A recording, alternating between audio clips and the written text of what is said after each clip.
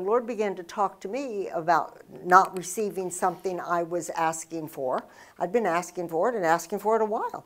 And his answer to me on what was taking so long obviously isn't him. It's not ever him. But what he was showing me was I'm so focused on the stuff around this situation. I'm so focused on what it's doing, how it's acting, how it's responding to me, that I am missing the true life where my answer lies. We need to be far more spiritually minded than we are physically minded. That's the plan of God for us. It's a provision He has given us. And I'm wanting us to look at what the Bible says about the fact that we have this indwelling presence of God and begin to live from the inside out. We can live from the inside out.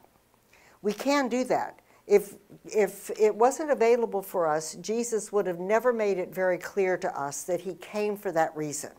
He didn't come just to show up and have a good time. He didn't have a good time. Did you notice? He did not have a zippity-doo-dah time on earth. He came and He labored and He worked and He was heartbroken and He was betrayed and He was deceived. And you know the whole gamut, and He died. He didn't come for a good time. He came to make a difference. And we can enter into that place where that difference is life to us. So I want to talk about not only what the work of the cross did for us, but what the work through the cross has done for us. Because the work through the cross changed us on the inside.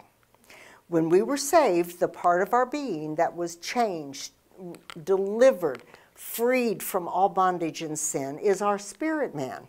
Not our physical flesh, not our soulish realm that has all the emotions and all of the stuff that we can come up with, but our inward man. So the more that we're focused on that inward man, the more he can strengthen. And the more that strengthens, the greater we can manifest Jesus in the earth.